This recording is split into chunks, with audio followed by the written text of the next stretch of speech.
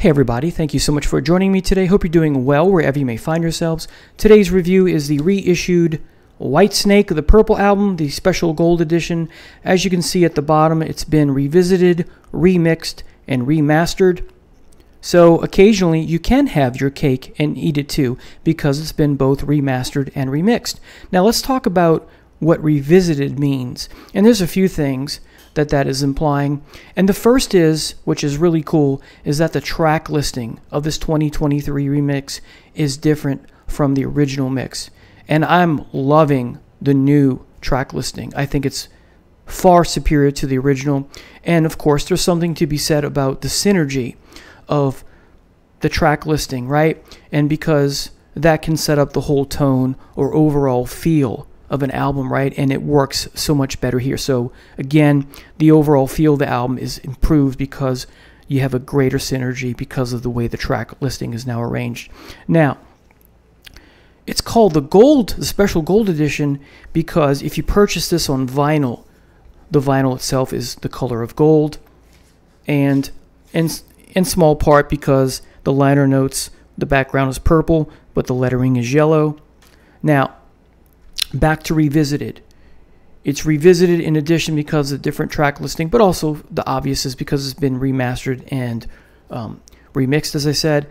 But in addition, you have a second disc and you have a third disc that is a Blu-ray. So that's part of that revisited stuff. And there's a lot of real cool goodies here. So let me talk about now the track listing of the disc 1. Again, 2023 remix. Starts off with Burn, then you get Lay Down, Stay Down, Love Child, Holy Man, The Gypsy, Lady Double Dealer, Might Just Take Your Life, Mistreated, Stormbringer. Track 10 is Sail Away, and this is called the Interpolating Elegy for John mix, of course a tribute to the late great John Lord. Then track 11, You Keep On Moving, featuring the Hook City Strings. Track 12, Lady Luck. Track 13, Coming Home. Track 14, You Fool No One, and in parentheses it says the Interpolating Itchy Fingers mix, and this track is dedicated to the loving memory of Jeff Beck, in loving memory of Jeff Beck. And then finally track 15 to conclude disc 1 is Soldier of Fortune. Now let me talk about what I find to be my favorite standout tracks of this album. Actually, before that, let me talk about one thing else, and that is you get 6 songs from the album Burn, you get reworked, of course, you get 5 songs from Stormbringer, reworked, of course, and 4 songs from Come Taste the Band. Now, here are the standout tracks for me, personally. Love Child, Holy Man, it's a really great treat, The Gypsy, Might Just Take Your Life, Sail Away, You Keep On Moving, Coming Home, and Soldier of Fortune. Now, here's what I would have liked, because these 3 songs are absent, just like they were absent on the original mix. I would have loved, David Coverdale and Whitesnake had done versions of Deep Purple's Hold On. That's from the Stormbringer album. Love Don't Mean a Thing, also from the Stormbringer album. And in parentheses, the whole song is called, no, that's the whole song, sorry. The next one, also from Stormbringer, see a pattern here, is You Can't Do It Right, in parentheses, with the one that you love. I love all those 3 songs. Stormbringer is one of my favorite Deep Purple albums of all time, even though panned by critics, right? And even to some degree Richie Blackmore himself as an afterthought. But man, I would have loved to hear those. Anyway, so let me talk about the overall sound of this album. Some people have described it as bombastic. Others have described it as possessing some pageantry, and I get all that. Those are appropriate words to describe the album. But the word of choice that I would use is that this album possesses a definite theatricality to it. Again, theatricality. And I'll talk about what I mean by that in a minute. But overall, this album is a love child, pun intended, of Whitesnake 87 meets the soulfulness of the album Stormbringer. And that's because of the background female vocalist you have that permeates most, if not all, of the album. So that's part and parcel as to why you have this theatricality vibe to it. There are other reasons why, of course. And having said that, I do slightly have a love-hate relationship with the female background vocalist because at times I think it's too much. I think it's a bit intrusive. I like it when it's present, but I think there are too many songs with that going on. I get what they're trying to do, and it works for the most part, but I wish that some of that would be, that they would back off from some of that a little bit. Again, I think it's a little bit intrusive. Now, there are two songs that are interesting. One is Burn, and the other one I forget. But for whatever reason, these two songs do not sound like the David Coverdale I know and love. And yet, so when I listen to them, it's like I'm thinking, is that David Coverdale singing at all, or is it someone else? Now, the rest of the 13 tracks, you can tell it's David, but for some reason, there are two tracks, one of them being Burn Again. It doesn't sound like David Coverdale himself. So I don't know what's going on with that. However, having said that, while at first, and I knew this from the original mix, I knew that going in. I mean, after I heard it, the original mix, I heard it. I remember feeling the same way, but here, and maybe it's because I've heard it before, but I find it fresh. So it's really not that, it's really not a bad thing, in other words. It's odd, but it gives a freshness to those two songs. Now, let me talk about Disc 2. It starts off with what's called the Purple Tour 5 Live. So these are the 5 songs that are on the Deep Purple, the Whitesnake Deep Purple live album. So originally, Whitesnake put out the Purple album, and then they put out the Purple album live, is what I mean to say. So these are the only 5 songs that are Deep Purple songs on that live album. The rest they did not put on here. So you get Burn, The Gypsy, Mistreated, You Fool No One, and Soldier of Fortune. These are fabulous, and I like them better than the original from, I don't know if they were remixed or anything, but they sound improved, at least to my ears, from the previous live album. Anyway, in addition, you get some alternative mixes. So there's just 5 live songs, and then you get the alternative mixes.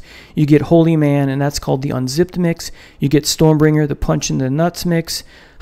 Love Child, the alternate mix. Then you get 3 versions of Soldier of Fortune. One is called, well, in parentheses, the first one's called featuring Joel Hoekstra and the Hook City Strings. The next version, track 10, is called Soldier of Fortune featuring the Hook City Strings. So no Joel Hoekstra on that one. And then you get an instrumental version of Soldier of Fortune featuring the Hook City Strings.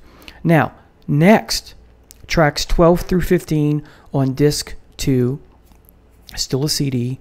You get what's called the 1972 David Coverdale Purple audition tapes featuring the Fabuloso Brothers. Have no idea who those are. The songs are Everybody's Talking, Get Ready, Lonely Town, Lonely Street, that's one song, and then Dancing in the Street. Now, what these tracks are the songs that David Coverdale sang to audition for Deep Purple, and they are the songs that got him and landed him the job.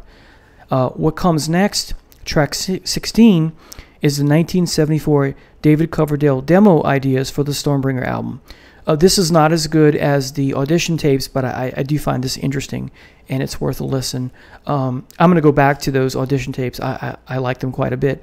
Now, sidebar here, I wish Uriah Heep would release David Coverdale's audition tapes for them, because at one point he auditioned for Uriah Heep and he didn't get the job. I think that would be kind of cool if somewhere down the line, sooner than later, Uriah Heep put out some sort of compilation, and just for fun, and let us hear what David Coverdale sang for that gig, right? Of course he didn't get it.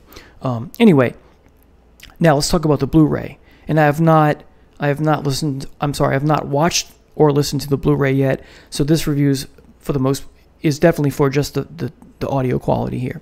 But on the Blu-ray, you get Purple music videos, Lady Double Dealer, Stormbringer, Sail Away, Soldier of Fortune, The Gypsy.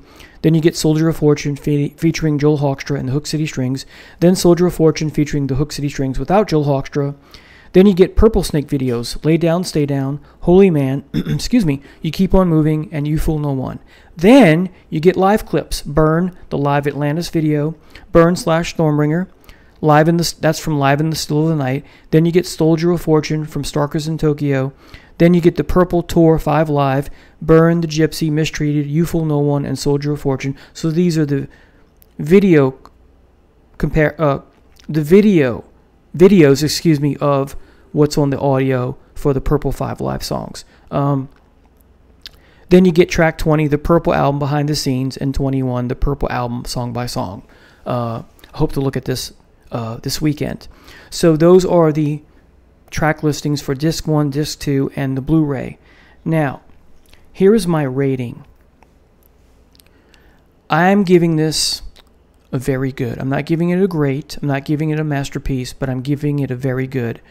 And overall, compared to the original mix, I'm liking this remix better than the original mix, in the same vein that I like the Black Sabbath remix of Live Evil better than the original mix. So Whitesnake and Purple fans alike, you want to get this. It's that good. Now, here's one caveat.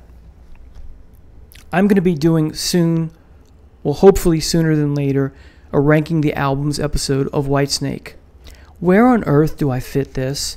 Because this is Whitesnake doing Deep Purple songs. And so it is Whitesnake. It's not the classic lineup. It's not the 87 Whitesnake lineup. Doesn't matter. Still Whitesnake. But where do I fit it? So that's my conundrum. I like it a lot. So do I put it in the middle? Do I put it at the bottom? So this is a perplexing dilemma, conundrum. A fun one, sort of. But so maybe you could put in the comments, if you've heard this, does it even belong? That's the real question. Does this even belong in the Whitesnake Ranking the Albums? Because it's Whitesnake doing Deep Purple. Just a thought. Thank you so much for watching. Have a blessed day. Take care now. Bye-bye.